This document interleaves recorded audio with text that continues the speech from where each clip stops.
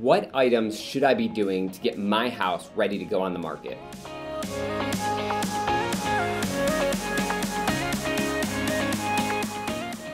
Hi, I'm Jose Medina with Keller Williams, and today I'm here to talk to you about a question that I get pretty frequently, which is, hey, I'm getting my house ready to go on the market. Should I do this? Should I do that? What's the best return? What do I need to do to make sure that it sells? And so today I'm here to answer that question. So the first thing I would say is, let's start off with some facts. And so the facts say for every $100 that you put into a property to get it ready to go on the market as an improvement, you actually get about $60 back. Let me say that again. For every $100 that you put into it, you're actually getting about $60. So most of the time, it doesn't make sense to pour a lot of money into the house to get it ready. Now, there are two key items that I would recommend looking at when you're looking at selling. So the first one is curb appeal.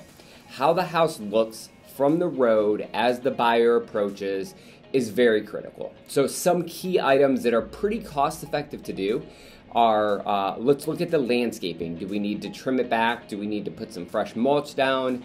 Do we need to paint some shutters? Do we need to paint the front door? So all of these items are items that when we look at a house, we're recommending and consulting with our homeowner of what would make the most sense.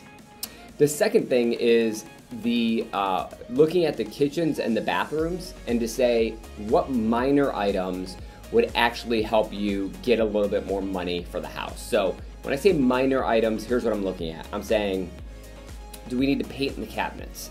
Do we need to put some new light fixtures in the kitchen or the bathroom? Do we need to put new mirrors in the bathroom to update it? Maybe there's some flooring that might update the space. So those are the type of items that aren't gonna take a lot of time, maybe not take a lot of money, but will probably get you a better return.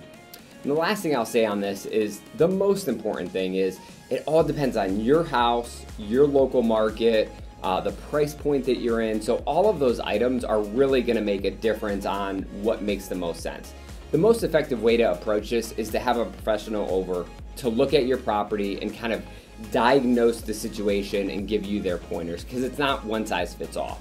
If you're interested in having a conversation about about anything to do with selling your house, timing of the market, we'd love a chance to sit down and talk with you.